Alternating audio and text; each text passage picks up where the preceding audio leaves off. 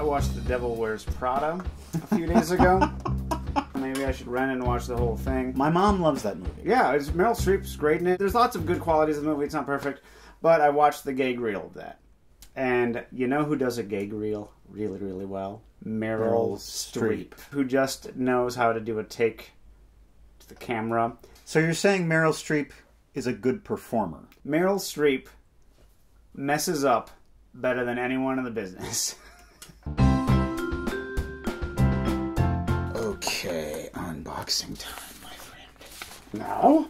Yes. Unboxing time it is. Yes. Craig, would you like to do some unboxing? Yes. Well, it's a good thing that we're here now on the Unboxing Show, where we thank our donors, people who go to welcometothebasementshow.com and generously donate to support our show, and people who send us things in the mail via our P.O. box. That P.O. box? It's a box of riches. It is. It's not a P.O. box at all. We're going to open our mail, but first I'm going to thank our donors. Sonny, who says, "Hello, humans. Thank you for this great show."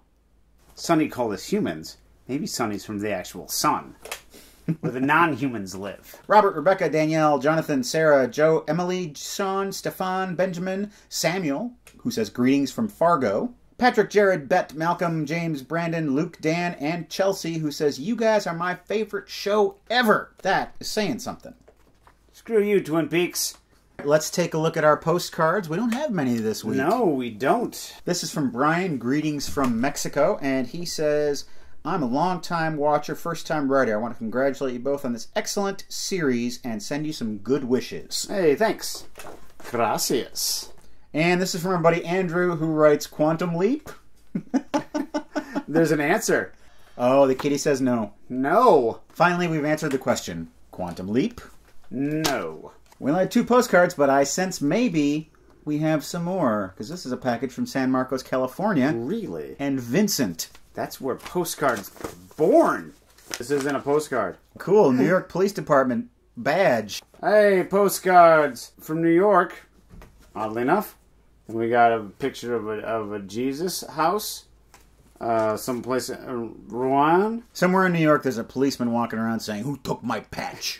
Now it's time for questions. You send us questions, and we answer some of them. Joyce Padua writes, "I was wondering if you have any recommendations for films based on plays.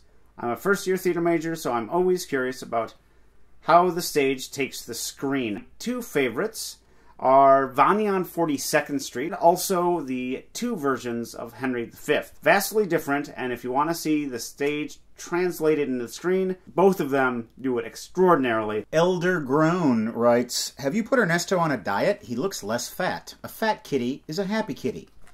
Yes, that is true, but unfortunately a fat kitty often turns into a diabetic kitty, which is what has happened. We've been treating him with insulin, and he's been responding to it, but that is part of the reason for his weight loss. The bad reason, the good reason, is because we've switched him to a grain-free diet, and he's got this maniac named Cecil who's chasing him around the house all day. So that's how he's shed the pounds. So Cecil to Ernesto is what Cato is to Clouseau. That's right. Yes. Cecil himself is starting to get a little fat. You can't tell, he's black. It's very slimming.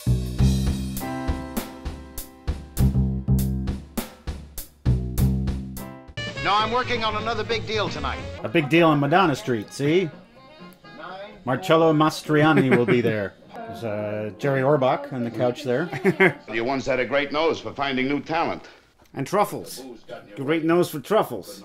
You used to be a big man. You don't like to be small potatoes. I'd like to be a nice fingerling potato. Those are delightful. That guy looks like a half-blown-up balloon. Can you tell me where I can find 341? 341? Second Brownstone, ma'am. Thanks, Sonny. Gee, ma'am, I sure am aroused, even though it's way before my puberty times. I wouldn't figured you as domestic. I would have figured you as imported, one of those Eurotrash broads. You should see me in the morning without makeup. I'm merely gorgeous. Oh my god, these nerds are gonna get killed after the show. They're gonna get beaten up so badly. Tom is unwinding with a few more drinks. So let's see, we've got Kahlua, Drambuie, Frangelico, and Creme de Cassis. She's the woman that loves me, so say, be-bop-a-lula, But do you mean maybe? Okay. Turn him loose. The most dangerous game right now? Yeah, he has a history of shooting people. Want a tour of his killing? This is where he got blasted. Right through the hat band. Let's see, that makes 13, don't it? And all those happened during Michael Corleone's son's christening. I'm on your feet, Miller. Fats, listen. It isn't what you think. I'm in a barbershop quartet. That's why I'm dressed like this. Oh, no, you'll never know. You'll never know. It's true, you'll never know. You'll go to your grave never knowing. Oh, it'll make you feel better. What's in it? It's mostly made out of radium. It's the 50s. We can do that. Bottle that recipe, you'll make a fortune. I hope you like egg souffle. Bottle it. You got another fortune. You like how I fried chicken? Delicious. Bottle it. I thought you were going to say I should bottle it. Yesterday you wanted me to bottle everything. Okay, bottle. I'm returning to my ocean home to see my father, Poseidon.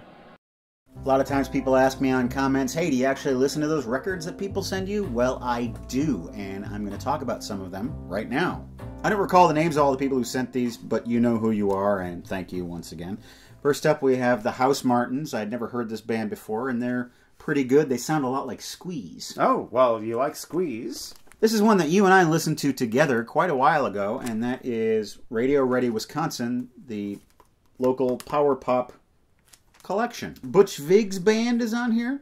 And was that Firehouse or what? Spooner? Oh, yeah, Spooner, yeah. It's some good quality stuff. And lastly, we've got Of Montreal, Lousy with Sylvia and Briar. This is great. I'm a fan of Montreal. Their music has been getting increasingly stranger and more intense. And in this one, he kind of takes a step back. He hired session musicians, and it's just more of an organic experience. And it's kind of a more song-based album than weirdness-based. Yes. When you say him, do you know the guy's name? Kevin Barnes. And now, the Zatoichi Report. My quest to watch all 25 Zatoichi sequels in 2016 continues. This week I had my work cut out for me because the 20th in the series is Zatoichi meets Yojimbo. Ooh. And so, I had to watch Yojimbo. Oh. A movie that I thought I had seen already, but it turns out I hadn't. You're very, very lucky. I love that movie. Toshiro is known for doing very over-the-top performances. You see him in Seven Samurai, you see him in Rashomon, he's always like, Whoa! He does restrained very well. Mm-hmm. He's almost unrecognizable as this character. He still has a lot of like the tics and affectations, like he's like walking around like a mangy dog, scratching himself all the time. I like the intrigue, I like the politics. It's more compelling than a lot of the Zatoichi movies that are plot-driven. And I really like the jazzy score. He doesn't appear in the Zatoichi movie, does he? Yes, he does. He does? Yes, he plays the character that he played in Yojimbo. I didn't know. I thought they just had someone else. In this 20th film in the series, Zatoichi is tired of all the killing and he yearns for simpler times, so he goes back to his hometown, a place of plum blossoms and creepy stone statues. But when he gets back there, he finds that the town has changed. A lot of similarities between this and Yojimbo. A town beset by gangsters and looking for a hero to save it, and the hero is very dubious in their heroism. It's actually a really good entry in the series. It seems to depart from the Zatoichi formula the most of all the films I've seen. Well, watching Yojimbo inspired me to do a little bit of writing. This is called Tossing a Stick into the Air. At a crossroads, the thrown stick lands, points a direction, and Sanjuro follows its lead. Into this place of skulls. This doomed town of gamblers, drifters, leering faces, evil mouths, greedy eyes. Hungry dogs come running when they smell blood, with the limbs of dead men in their mouths. The rice is cold, the sake is bitter. The casket maker's mallet pounds out a dark rhythm. I like it here. The petty treacheries, the tedious brains of old fools, the dead bodies, are so many coins falling from the sky. Even a stick holds wisdom. Let's open them boxes. All right, I'll give you the flat one. I'm going to take this one. What's in this? Okay, I have a record here. It is from the Wizard of Menlo Park himself, Thomas Alva Epley. And it is Wild Billy Childish and CTMF Acorn Man. What the hell is that? I don't know, but I'm looking forward to listening to it. This is from Matt in England.